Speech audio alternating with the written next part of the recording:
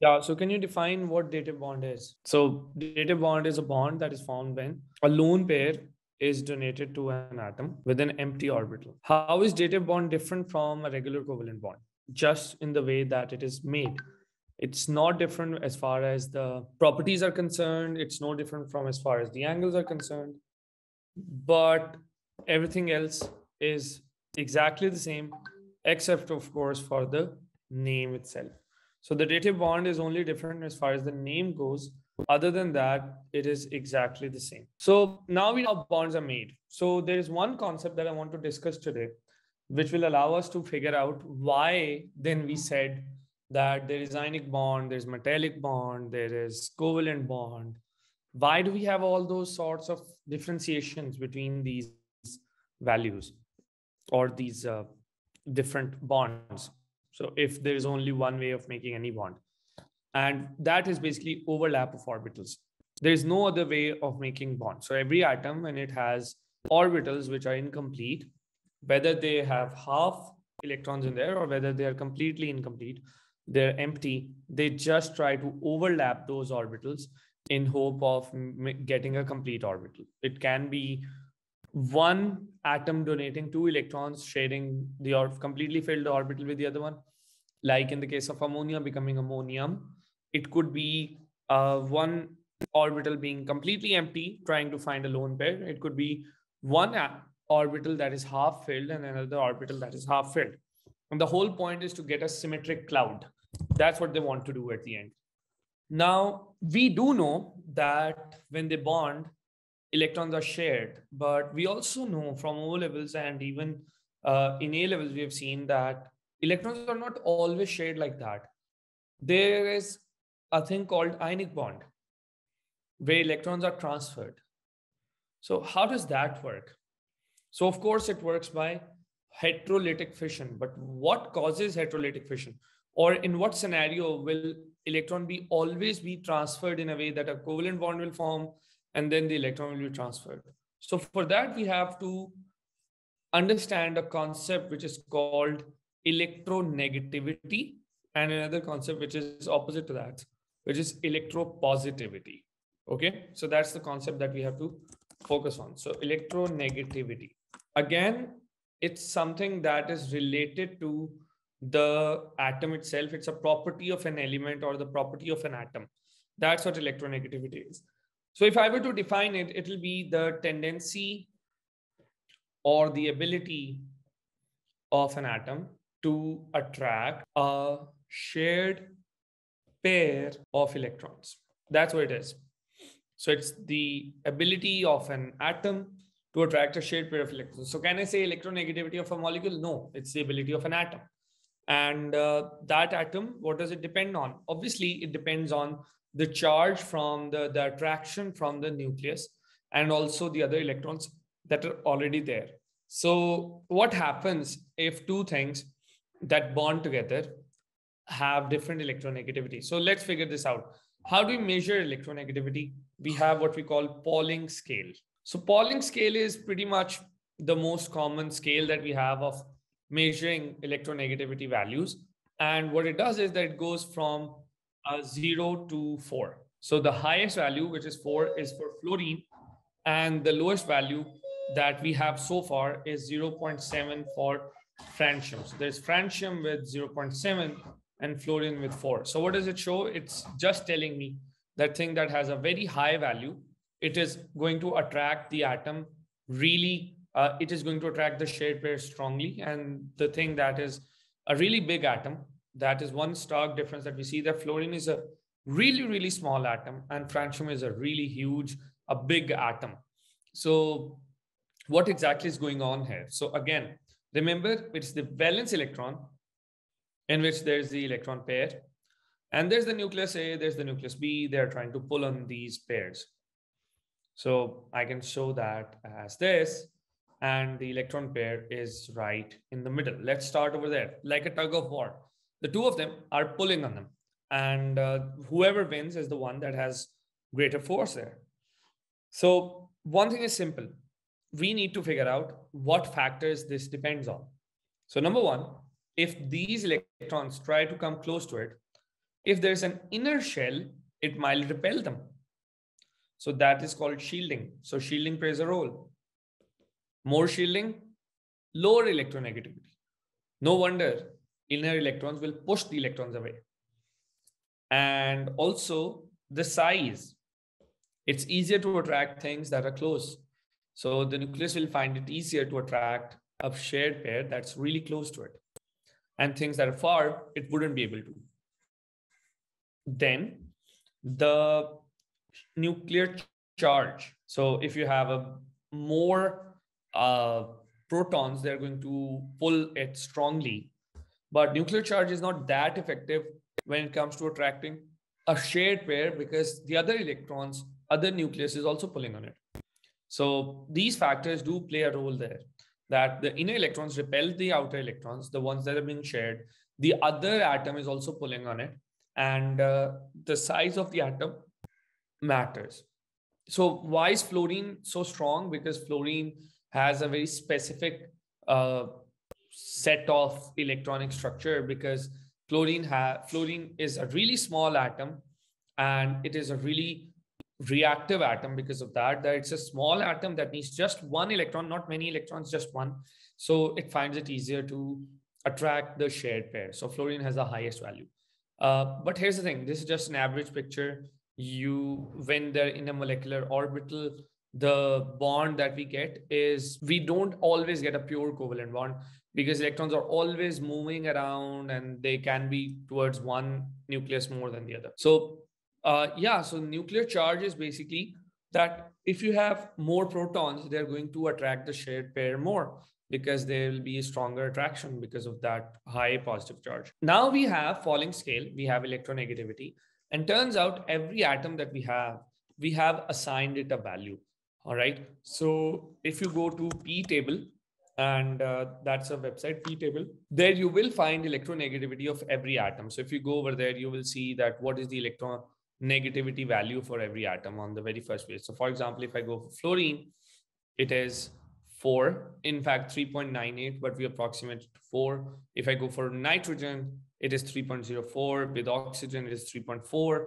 And with chlorine, it's 3.16. So 4 elements for which you need to know the order: fluorine, then oxygen, then nitrogen, then chlorine. Okay. So that is how the electronegativity value decreases. So fluorine is the highest, then oxygen, then nitrogen, and then chlorine. Oh, sorry. It's not that way. Thoda sa ulta ho gaya. It should be this. Yeah.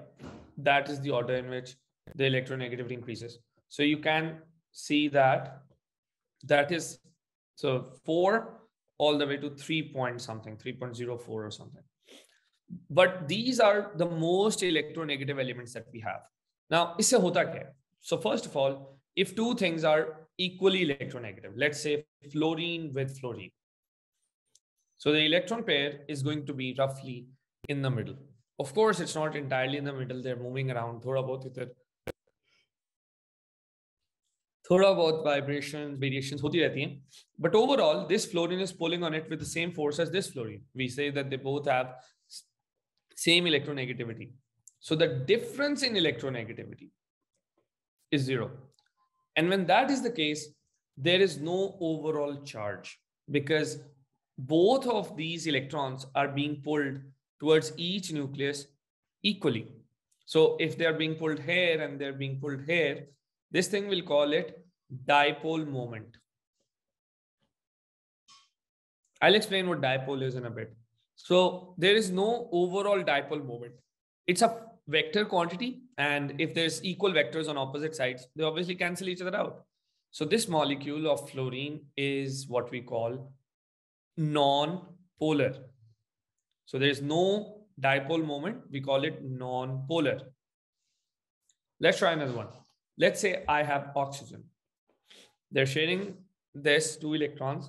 Both of them have the electronegativity of, let me check the value. The value is 3.44. So both of them are pulling on it with 3.44. So towards the left, towards the right. And they're equal, they cancel each other out, which shows that there is also no overall dipole moment. The delta electronegativity is 0. the difference in electronegativity is 0. And that shows that they are going to form a non-polar bond, a non-polar molecule. They are equally electronegative. So they both have equal ability of attracting a shared pair, which means that on average, electron pair is going to be in the middle. All right, so same with chlorine and chlorine, or hydrogen and hydrogen, and so on and so forth. What happens if one of the atoms is like, if one of the atoms in A and B is more electronegative than the other? Sure, if it is slightly more, let's say B is slightly more, instead of being in the middle, the electrons will be pulled towards B more than they are pulled towards A. And what does it do? It creates a slight negative charge on B and slight positive charge on A.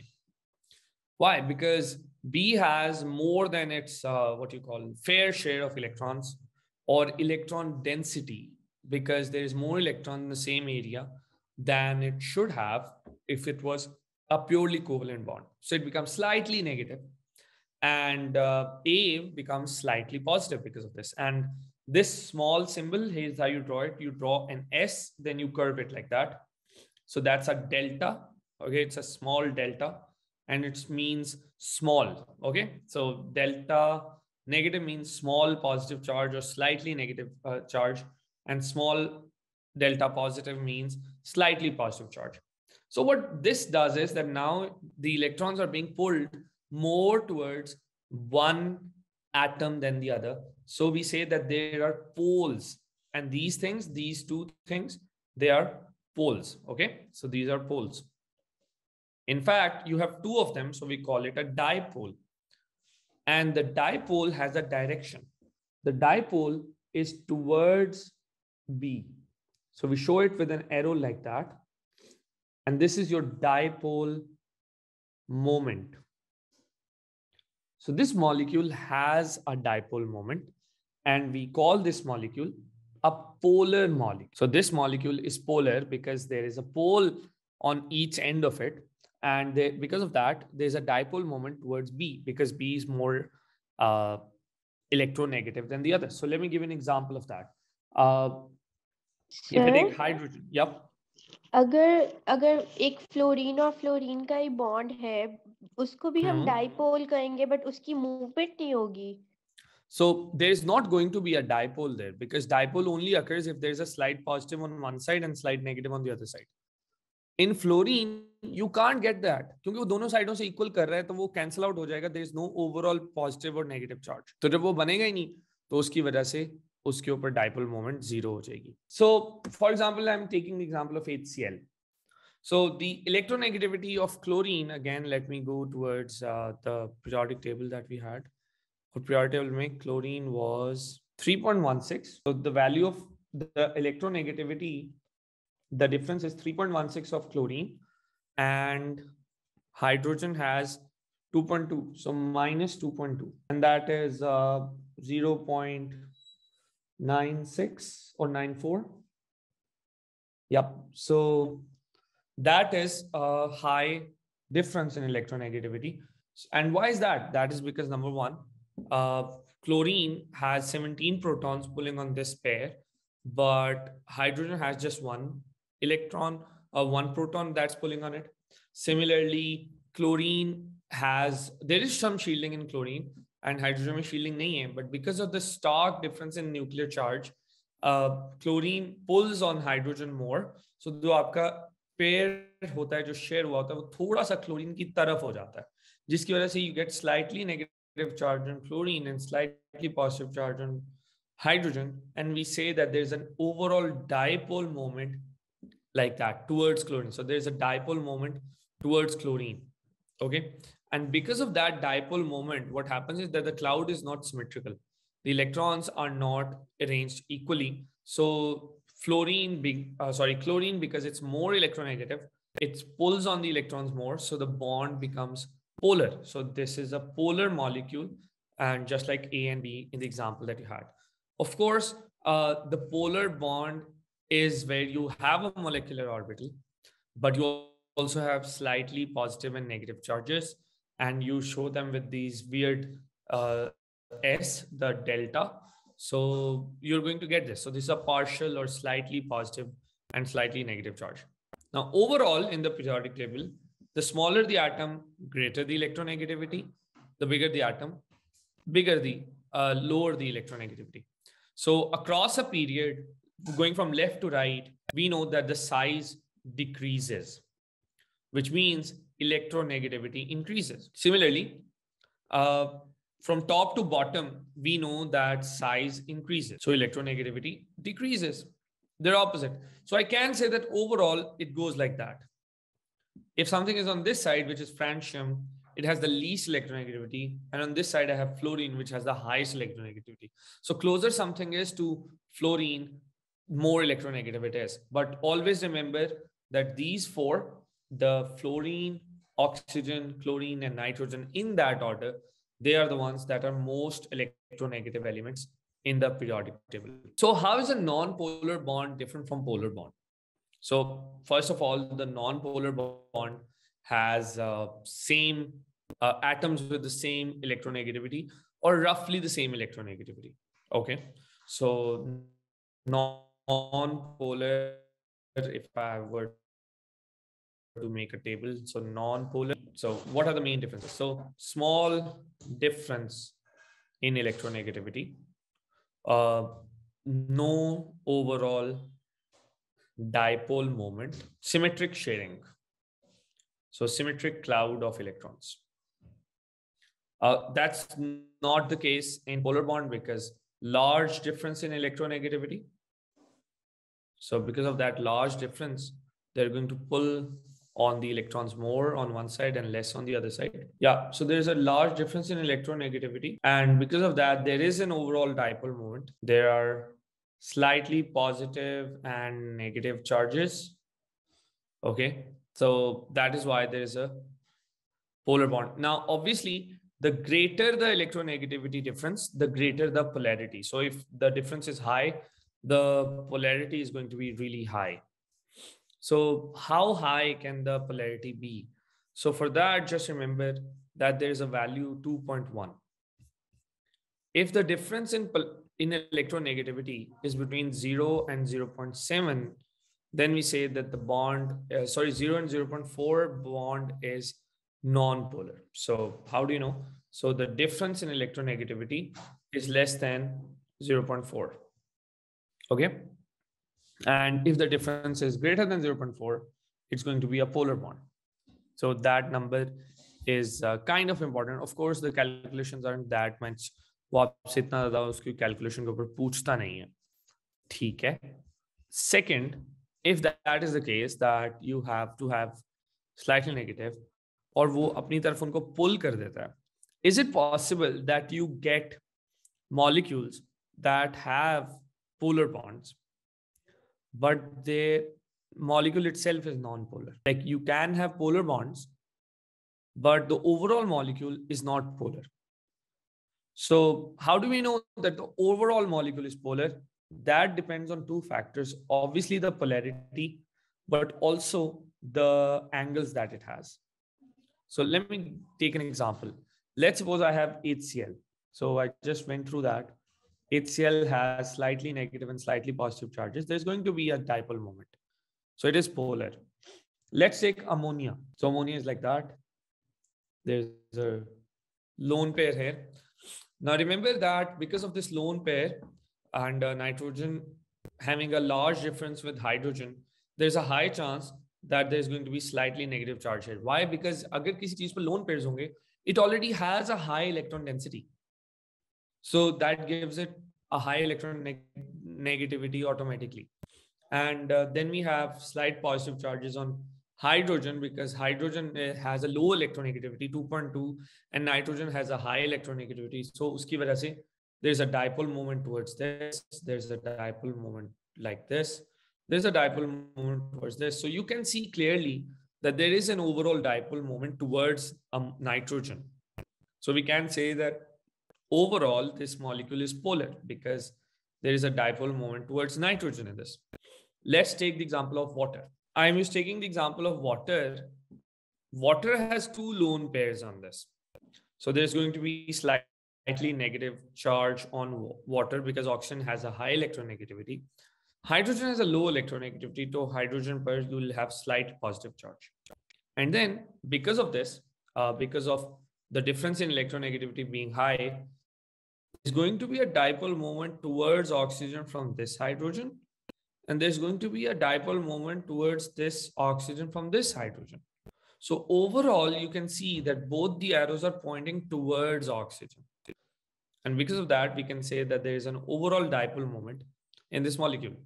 So all three of these are polar molecules. Okay. Let me give you another example.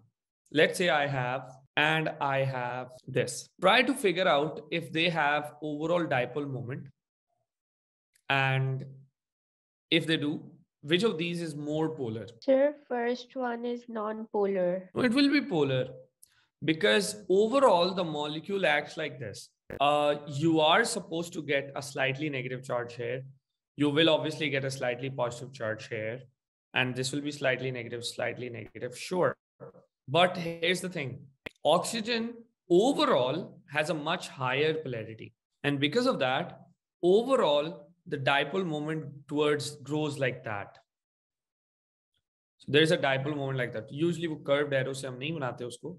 But just to give you an idea, because oxygen is the most electronegative here, it is going to pull the electrons towards itself.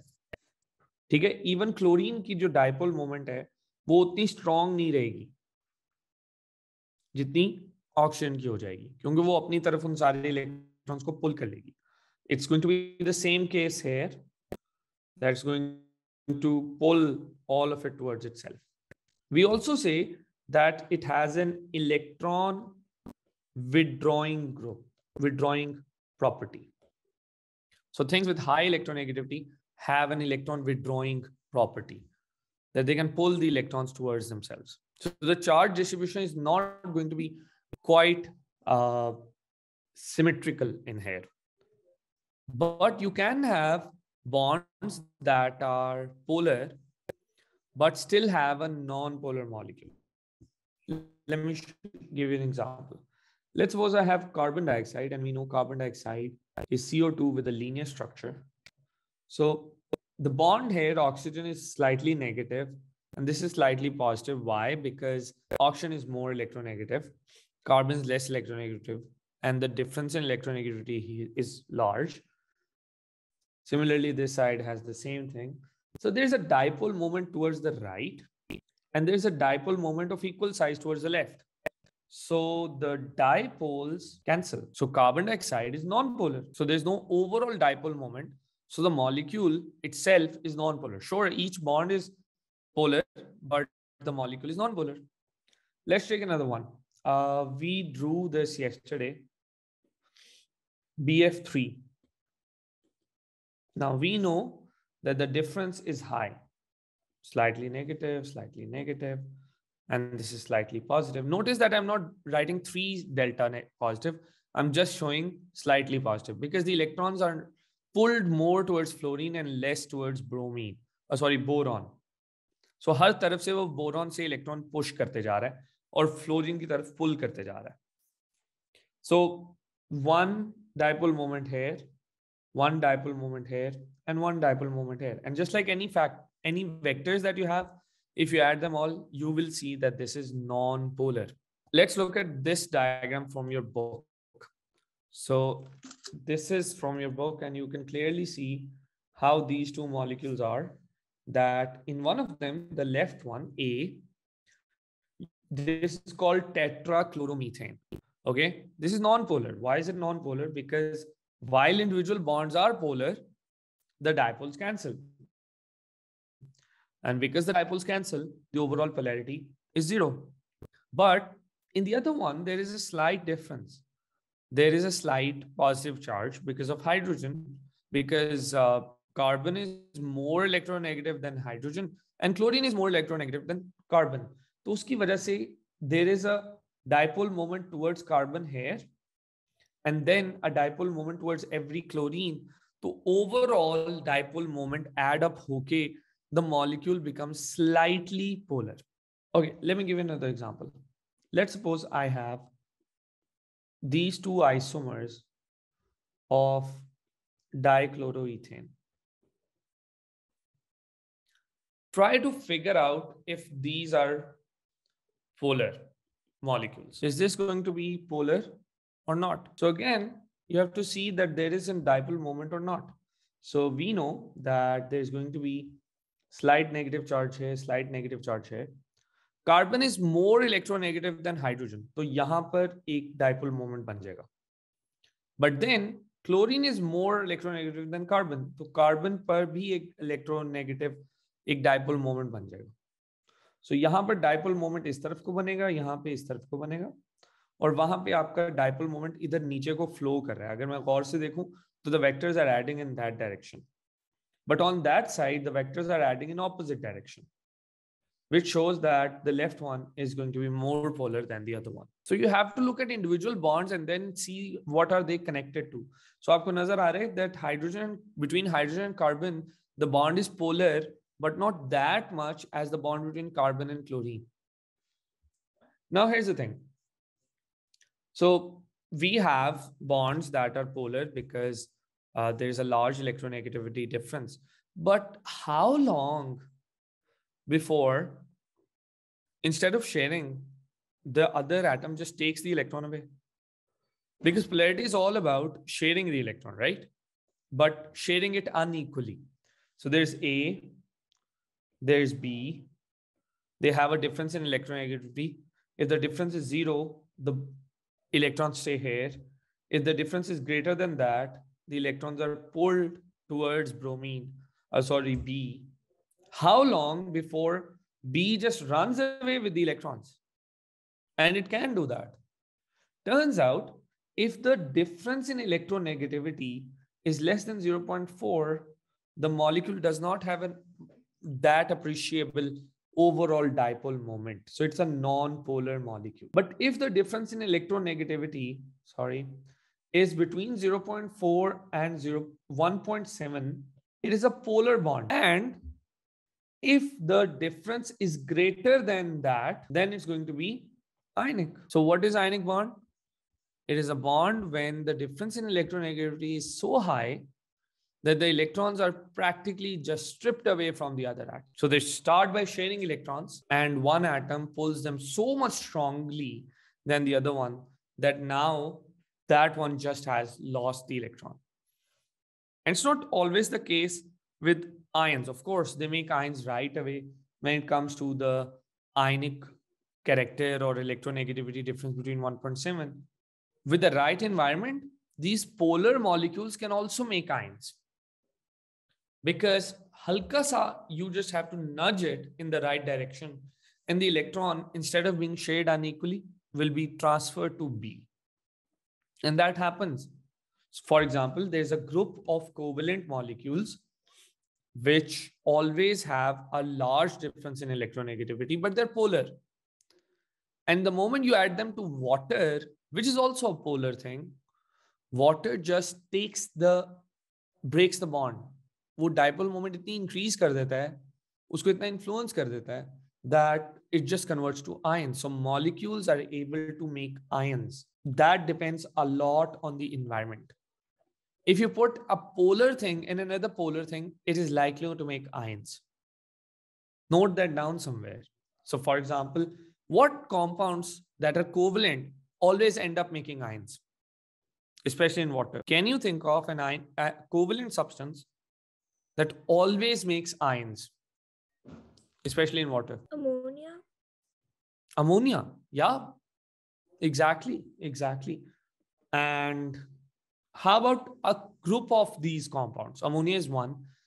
How about a group of compounds that do this? It's really easy. Acids.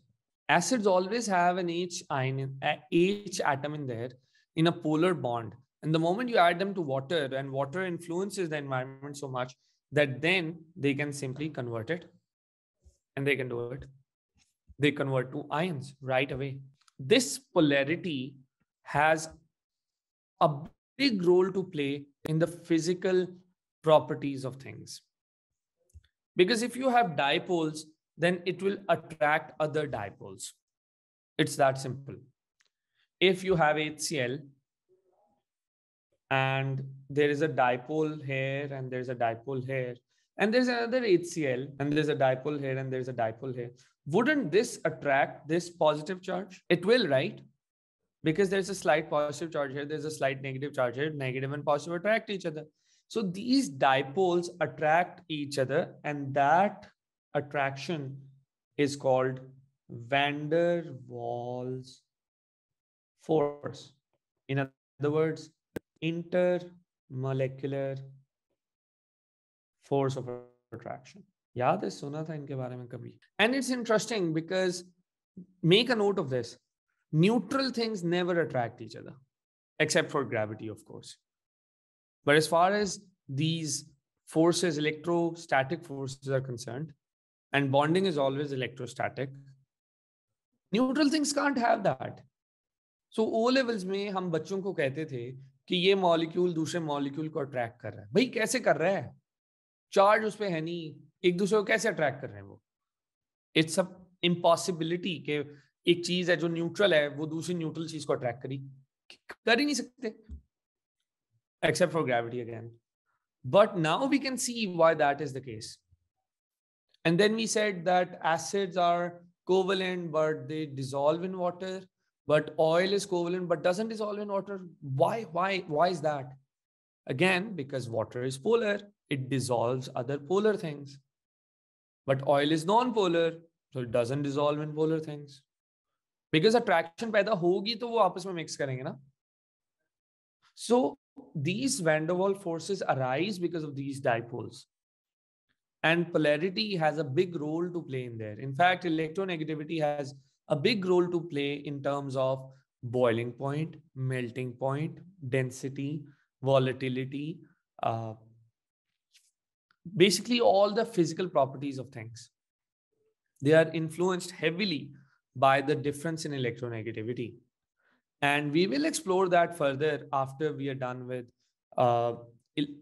these bonds. So we will hold that thought here, that how will this affect the physical properties of stuff. But for now, just remember that all the intermolecular forces come from polarity, and polarity comes from difference in electronegativity. And that difference is based on this difference. If the two atoms are sharing with a small difference in electronegativity, it will be a covalent bond, which is non-polar. And if the difference is between 0.4 and 1.7, it will be polar covalent bond. And if it is greater than 1.7, it will be ionic bond. So now what do we know? We know that there is no covalent bond and ionic bond, and there is no binary bonds. Now we have a spectrum of bonds. There are bonds that are purely covalent. There are bonds that are slightly covalent and slightly ionic. There are bonds that are completely ionic. And it all depends on how the difference in electronegativity is, how big or small it is, and also the geometry of the molecule plays a role there. That even if the bond is polar, if the geometry doesn't allow it, maybe the molecule will become non-polar. For example, in the case of carbon dioxide that we saw here somewhere. So that's the idea of electronegativity, which we will explore further, the effects that it has on things.